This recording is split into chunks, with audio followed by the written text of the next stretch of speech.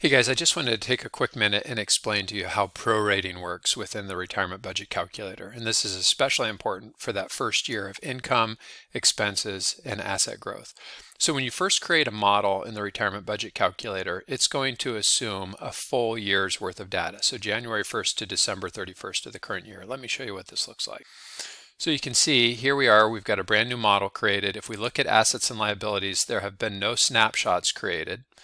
And you can see they have $120,000 of income, they have $96,000 of expenses, and their surplus or shortfall for the entire year, in this case a surplus of $13,940 is for the entire year. So this is great if we're working from January 1st through December 31st, but the reality is a lot of times when you're updating your plan, you might update it mid-year, and so we want to be able to account for where the accounts are today, what kind of growth are they going to have to the end of the year. So when you want to prorate, the way that you do that is by creating snapshots. Let me show you how this works. So from the assets and liabilities page, you can create a snapshot here, or you can create a snapshot down here. The idea with a snapshot is you're creating a moment in time of what the current account balances are. But when you create a snapshot, it's also going to use that date for determining the prorating going forward. So you can see I created a snapshot as of July 1st, 2024.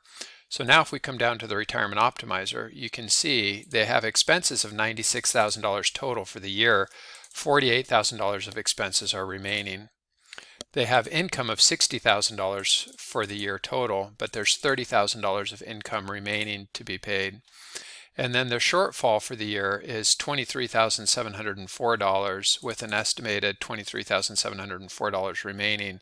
And then there's this one more feature here that I wanted to show you, which is the unaccounted expenses.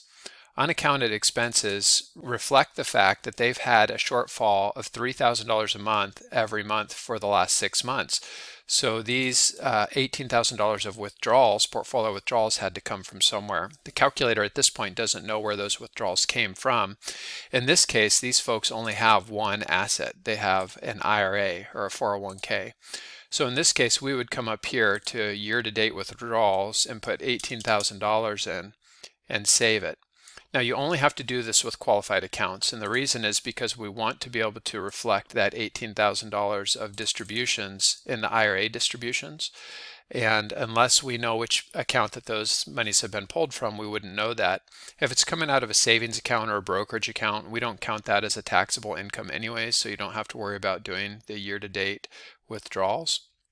But if you come back over here, you'll notice now that the unaccounted for expenses no longer exist, and it just shows the total expenses. So the amount that's been distributed was the $18,000, $26,000 remaining, with $44,000 of total estimated shortfall that they're going to have to pull out of the 401k this year. Another thing that you'll notice is we're assuming in this model that they earn 4% per year.